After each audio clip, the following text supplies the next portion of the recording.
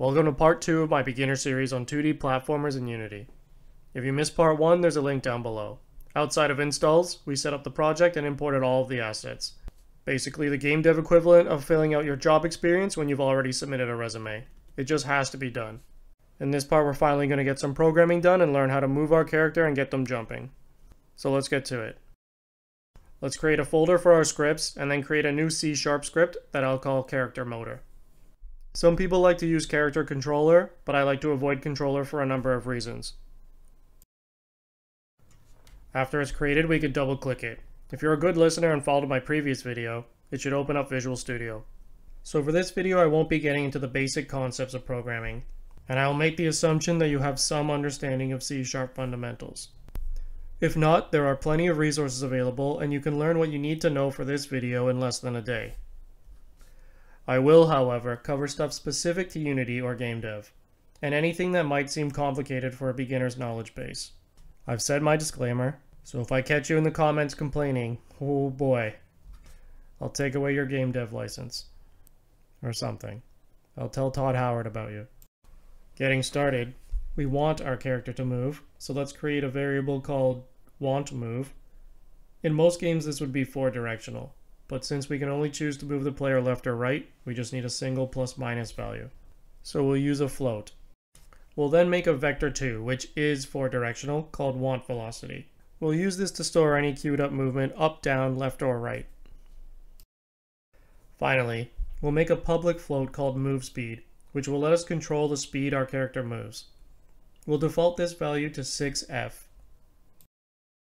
The f tells the program that we want this number to be able to use decimal places.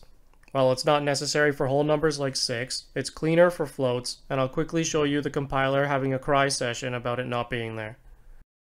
I'll just leave it at 6.0 as a reminder. With the character selected, we can now take our script and drag it into the inspector window. This will attach it to our character object. A quick little tidbit about why we made the move speed public.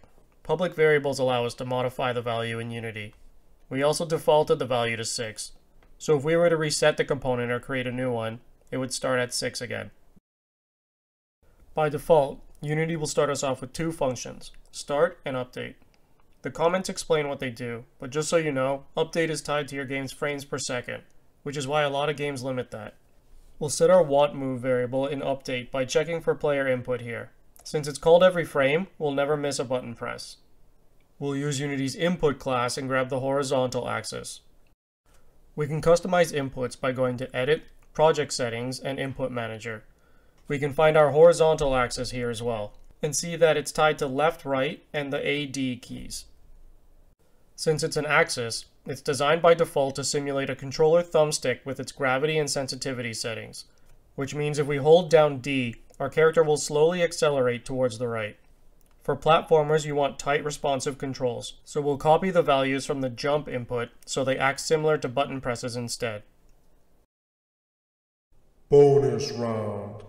Every keyboard input has a gamepad mirror. For instance, jumps is set to joystick button 3. We can change that to the A button instead. You can also rename inputs to match your game, or delete any you don't need to be cleaner.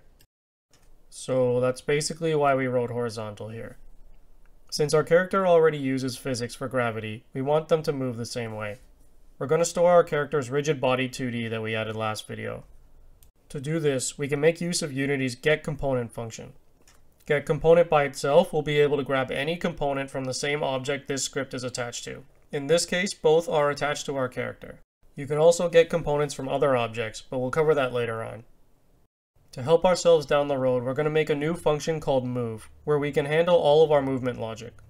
Here we can finally put that lazy wantVelocity to work, and make it equal to whatever we pass in multiplied by our top speed on the x-axis.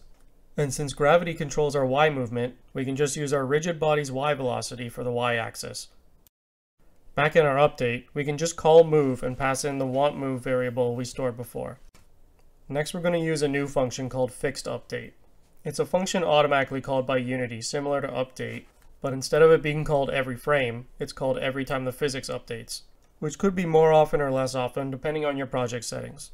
Since it's a Unity function, it's paramount that you write it the same way I have, capital F, capital U. It's also very good practice to only use this function for physics code. So here we're just going to set our rigid body's velocity to our want velocity variable that we've stored and calculated outside of our physics step. Now we should be able to smash that play button and move our character around. If yours isn't working, you can always go back and see if you missed anything. I keep my videos short for that purpose. If you're super lazy, first, congrats on making it this far. Second, I keep a downloadable copy of the code in the description for you to cross-reference if you need it. Before we finish up this video, let's get a rudimentary jump working. We'll make another public float called Jump Force, which sounds like a 90s kids cartoon, but will actually control how much force our character jumps with. We'll default it to 250, but it is public, so we can change it as we test. I'll show you an example of that in a bit. We can now quickly tie it to the jump input, using Unity's input check for get button down. Jump is defaulted to the space key unless you changed it earlier. We'll wrap that in an if check, and add force to our rigid body on the y-axis to the measure of our jump force. Although this is physics, it's safe to add force here because it won't be applied until the next fixed update. And if you have any questions, the add force function does exactly what you think it does. Pressing play, we can now jump, but you'll notice our 250 jump force isn't much of a jump. Since we made jump force public, we can pause the game and change jump force on the fly to something like 400. And look at that, we're exactly like that famous video game plumber, Luigi. Something very important to note is that changes made during play aren't saved. As you can see, our jump force has been reset back to 250. So be careful playing with variables or just write them down. That's going to do it for this video. We got the fundamentals of moving and jumping down, but in its current state, it's very bare bones and a bit buggy. In the next video, we'll take a look at colliders and keeping our player on the ground.